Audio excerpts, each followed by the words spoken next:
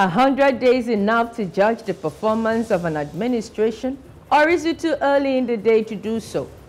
On Wednesday, September 6, President Bola Tinubu-led administration marked 100 days in office, same for governors in 28 states across the country. What sort of foundations are being laid by the decisions, policies, and actions so far taken? How have they impacted the lives of Nigerians? Do the policies and actions so far taken inspire confidence that these governments know what they are doing and that they can get the country out of the woods? This is our first hot topic on the breakfast this morning.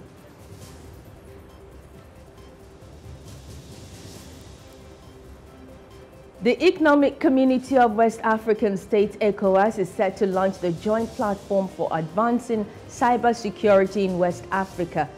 And that event will be taking place in Abuja today, Tuesday. We'll be focusing on this as our second hot topic.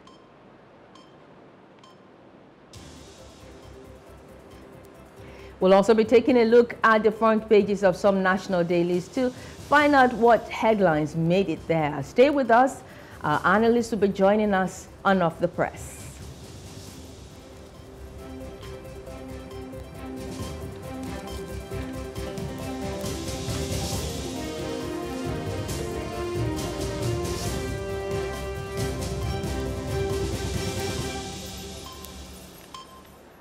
Hello, good morning and welcome to The Breakfast. I am Maureen Menon-Wezigwe. It is a technophile edition of the program. Today we talk a little bit of tech.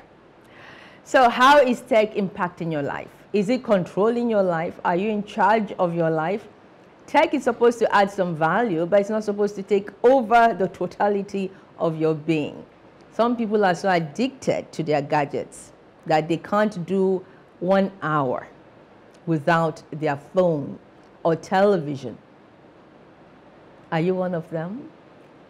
Can you pass the test? If I were to put it to you right now, that you are a phone addict, you're a tech addict, you can't do without your phone for 1 hour. Can you pass the test? All right, so let's put you to the test. Let's find out if you are addicted to technology. How would your life be if Google were to shut down today completely? Can you function effectively? Well, find out for yourself. Do you? Find out for yourself. So good to have you join us again today on The Breakfast. We have a lot for you today, as I've already given you our 2 teasers. Right now, let's go straight to top trending. The first, Enugu State Government announced on Monday that the United Kingdom government has approved a visa center for the state to facilitate visa applications by residents of the Southeast region. Secretary to the state government, Professor Chidiebere Onya, in his announcement stated that the center will strengthen ties between the state, Nigeria, and the UK. Onya recalled that the visa center was part of Governor Peter Mba's request during the visit to the Government House, Enugu, by the UK High Commissioner to Nigeria, Dr. Richard Montgomery, in June this year. Ohaneze Ndigbo also made similar requests when the High Commissioner visited its National Secretariat in Enugu last June.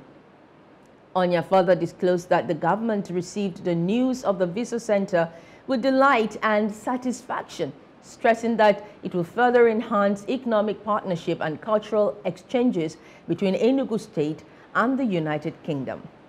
The government called on the people, especially those residing in the Southeast, to avail themselves of the opportunity provided to file their visa applications in the state, saying the government would ensure improved security both to residents and visitors carrying on businesses in the state.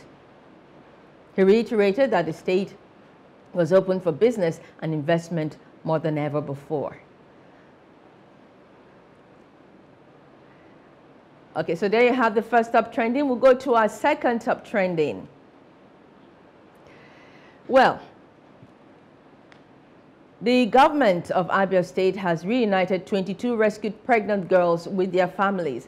Well, after rehabilitation, the Abia State government has reunited the 22 girls The girls were rescued in June from Mma Charity and Social Mothers Rehabilitation Center, Umunkweyi, Mvosi, in Isialangwa South Local Government Council in Abia State. The girls were freed by soldiers of the 14th Brigade Nigeria Army based at Ohafia following a tip-off while allegedly awaiting deliveries of their babies.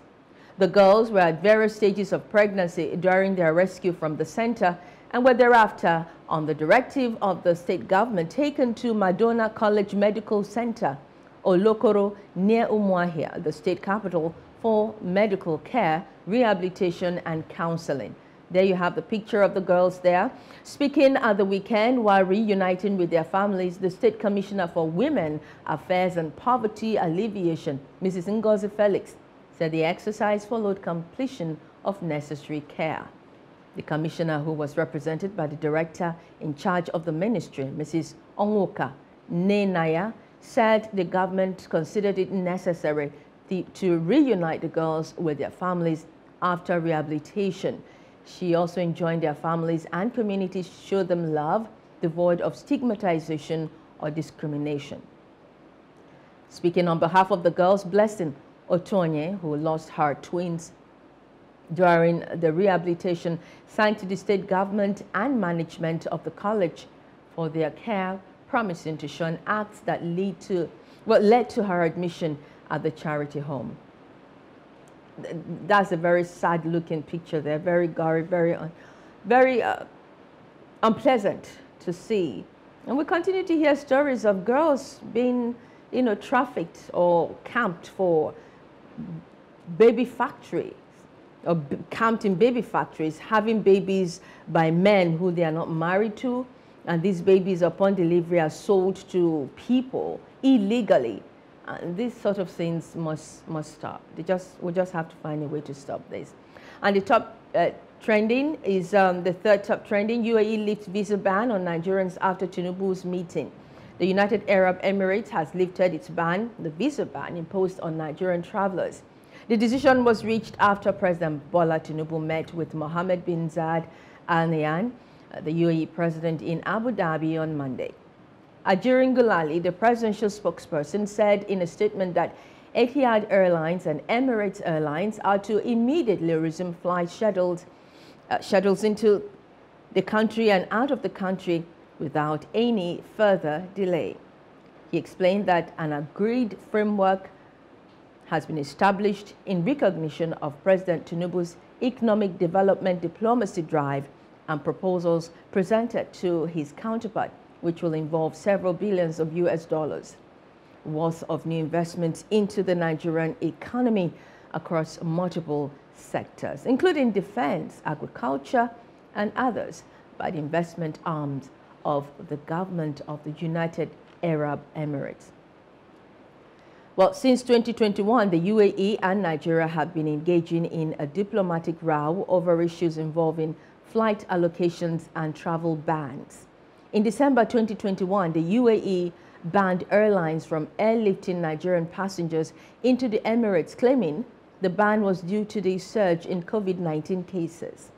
Before the travel ban, UAE's General Civil Aviation Authority had approved a slot of 3 weekly flights from Nigeria to Sharjah Airport. The single flight was approved for Air Peace, and in retaliation to the UAE's treatment of Air Peace, the federal government dropped the Emirates slots from 21 to 1. The move made the Dubai-based airline suspend all its flights to Nigeria. And in October 2022, the UAE imposed a visa ban on Nigerians after a diplomatic row. Well, it's good to see an end to this diplomatic row. I'm sure those who do businesses in Dubai and those who usually love to go to Dubai for their holidays will be very happy to know that they can now travel to Dubai as it used to be the case. I mean, we know that many Nigerians travel to Dubai. They love going to Dubai. Dubai is a beautiful tourist destination for many people. So those who have had to cancel or, well, compulsorily their holidays because of that are now happy. And this happened yesterday. So good news to you, and congratulations to the Nigerian government. And I hope to see Peace Airlines doing more than one slot. I'm not yet sure what the details of that are right now. How many times will Peace Airlines be going to Dubai every week? I'm not sure of the details, but at least the row is over. Stay with us. We'll be back with Up the Press. You want to know what are the stories that made it to the front pages of some national dailies? Remember, our analyst will be joining us then. Chris Kendewando will be joining us on Up the Press. Stay with us.